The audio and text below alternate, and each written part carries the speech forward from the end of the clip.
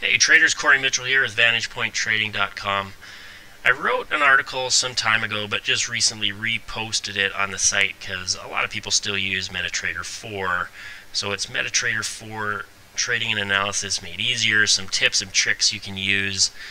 And one of the questions I received was on this section here, adding one indicator to another. So I wanted to go over a few examples of how you can add one indicator to another, such as you throw an RSI on your chart and you wanted to add a moving average to it or something like that, or any other combination of indicators. How would you do that? So first you can go to Insert and you can add an indicator from here, Insert Indicators, and go through the list here. Another alternative is you can hit Control N or just this button here which says Navigator, and you'll be able to see they might be closed up, but you can open up your indicators, and let's say you wanted to add an RSI, pretty popular indicator. Just add it, it'll show up there.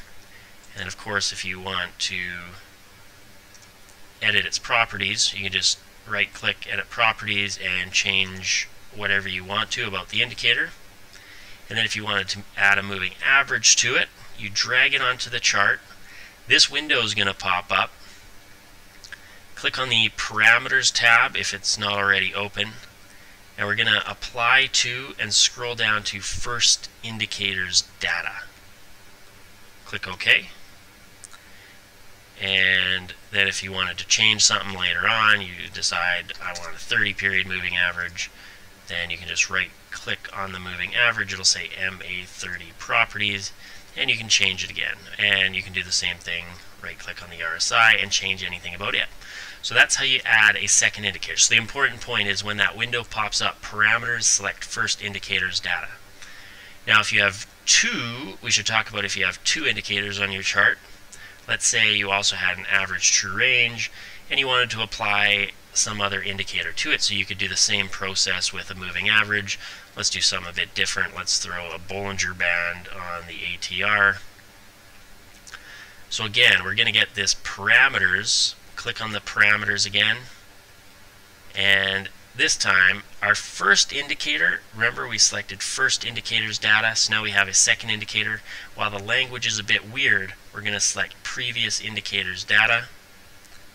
Select OK, and you can see it applies the Bollinger Bands to the ATR. So that is a simple process. Again, if you want to alter the settings on any of those, just right click right on the indicator.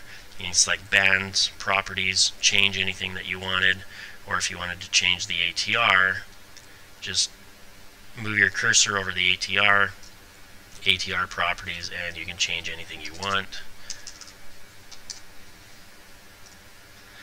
So there, we get a much different look. So that is how you add one indicator to another, or what I like to call compounding indicators. Can be quite useful in getting a slightly different perspective on your indicators, or if you're using indicators for trading signals, adding another indicator to it can help you highlight those trade signals or even generate trade signals. So I hope that helps you out. Happy trading.